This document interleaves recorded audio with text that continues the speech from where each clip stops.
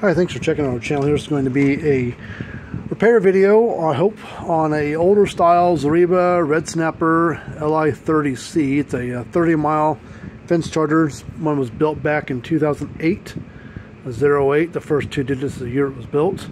Pop the note open here in a minute and see what it says about it.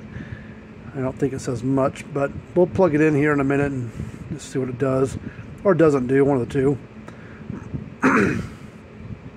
So if I send one to us, be happy to take a peek at it. We get work on all brands, all ages of these fence chargers.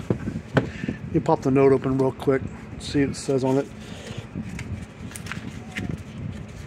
It says, oh, come on, besides the guy's name and address. Clicks but no voltage. Let's just verify that.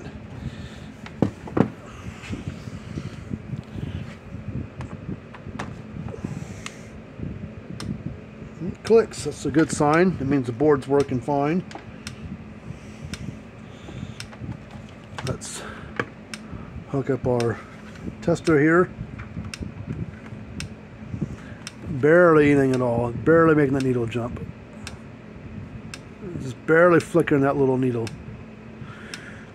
Bad transformer. Easy fix. Now they don't make, we'll open this up here real quick. I don't think they make the transformer for this model anymore, but we've got one that will work. It's actually made for a unit a little bit bigger than this one, joule wise. I think it's about, this thing's around a joule, give or take. The transformer we're going to put in is made for, like, I think, a 4 joule. Alright, there's a capacitor sitting right there, so we got to be careful of that thing. Let's oh, discharged. Alright, let's set this off to the side. Well, let's check this capacitor real quick, just for the heck of it. It says it, let's see, whoops. It is, I don't know what size it is.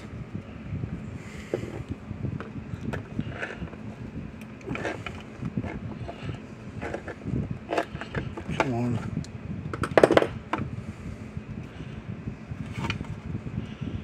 It is a 7.5 microfarad capacitor, so we'll put our meter on capacitance.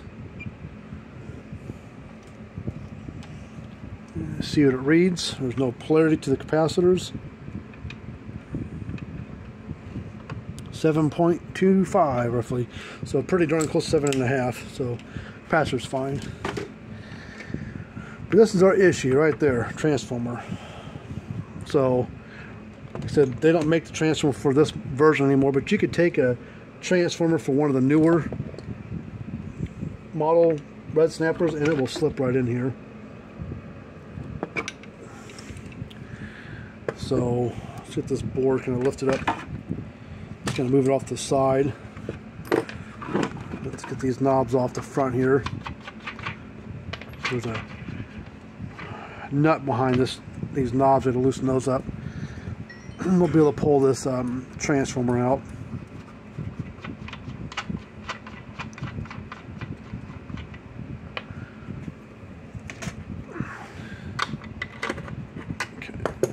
Recess down this little washer looking thing here.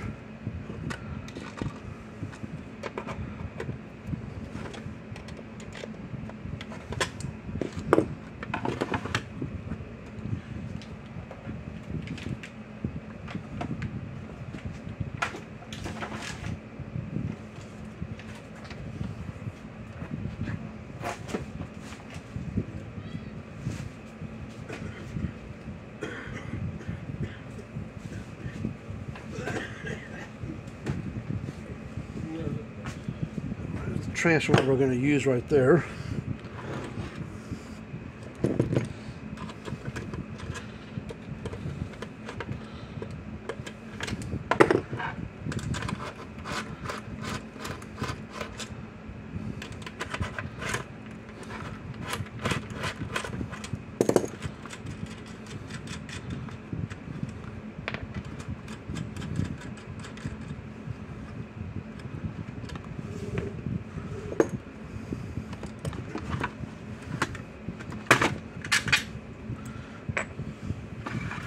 Transformer pulled right out of there. We're going to keep those. And I'm also going to keep these. I'll use them in other applications. Keep those for a rainy day spare. But the transformer itself, this thing's going to go in the trash. Alright. 4 wires on here. We got thicker wires and a thinner wire. The thicker wires are primary. And it's going to sit down inside like that, basically. Now these wires are probably going to be a little too short to plug right into the original board, the original spot where the old transformer was plugged in at. So we're going to have to splice them together.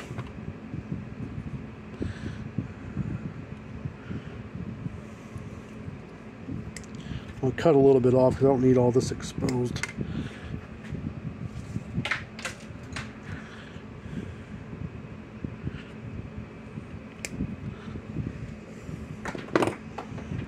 And we're going to snip off some of that, snip off some of this, and I'll strip it back, and then we're going to splice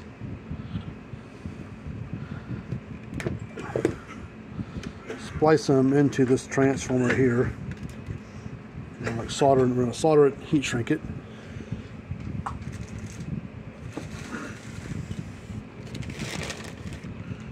Get some heat shrink here. Now we're going to solder and tin the wires on here.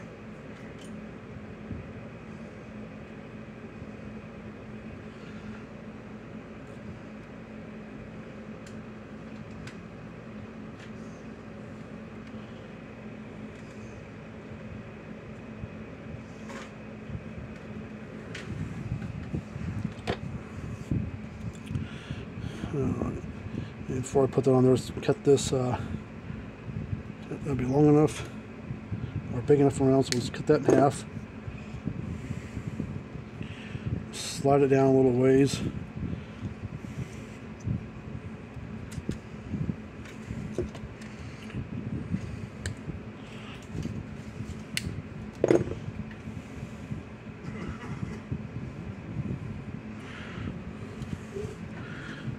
And we're going to hold these together.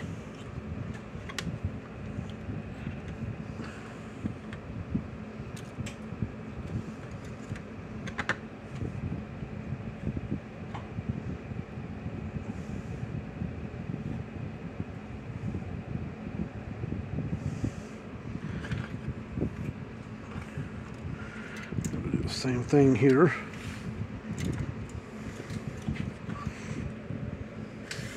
Both up. They both got solder on them, so we'll heat them both up side by side. The solder will kind of flow together, they'll blend. And then we'll take the heat gun that's plugged in. Yep. So now let's take the heat shrink and we'll slide it up over the connection there.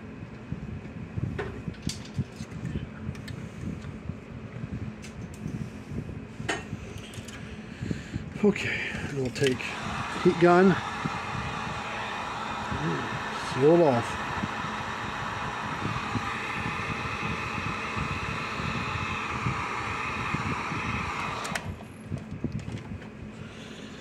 Alright, so that's good.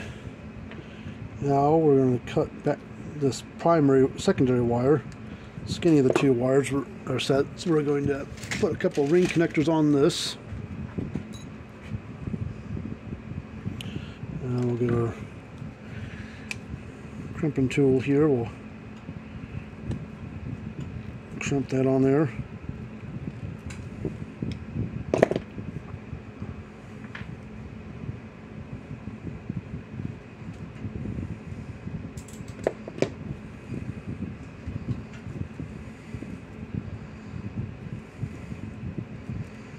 Alright, we need the bolts here, and I usually kind of shove these things through, and I'll put this on there as well. Kind of use it like a lock washer. Put it on there, shove it in there, and then we'll make sure it's all the way in there flush. And then that little washer thing fell out, so put that back on there. Put the nut back on there.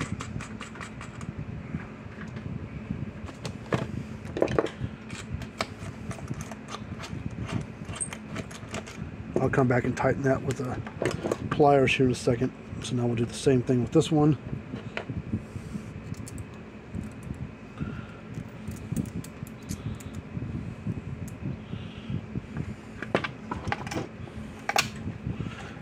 Sure it's all the way in there.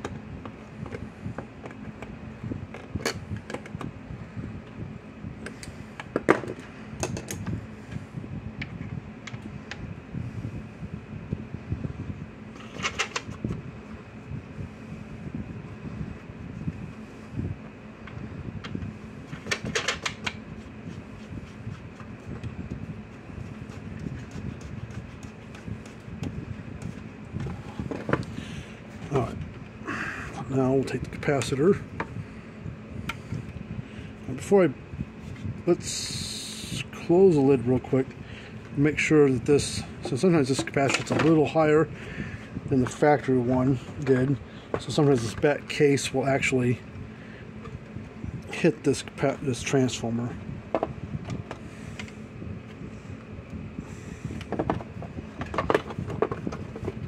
Yep, it hits a little bit. So now, before we plug this capacitor, I'm going to take where the hell is it? A pair of snips. Get these four little plastic pegs right here. They were what went around the old transformer plates to kind of help hold it in place. But now you just got to give it a little haircut and trim some of it off.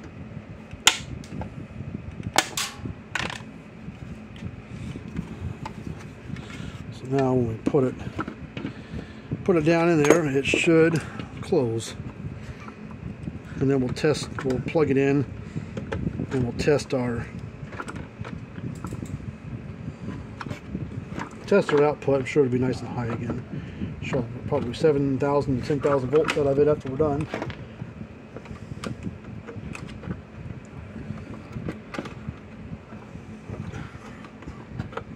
Okay, there's that.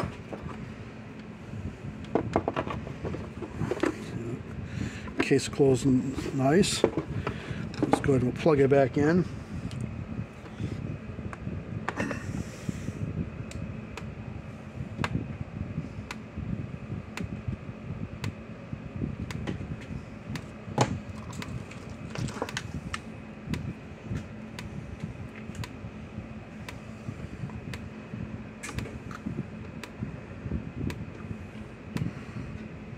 Nice and high.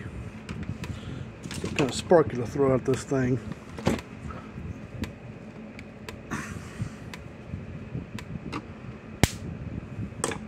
Nice and hot.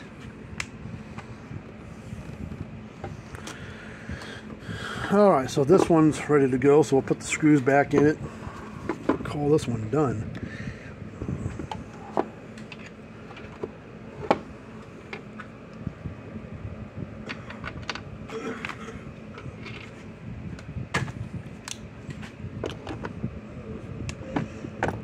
Huh?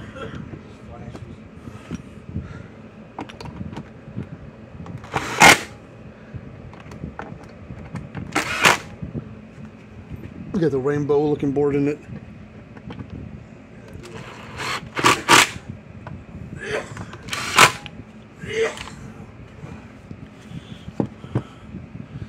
Alright, there it goes. So if you got one of these old red snapper units or any other brand or model or age unit, newer or older than this one was, be happy to take a look at it for you. Our links down in the description below.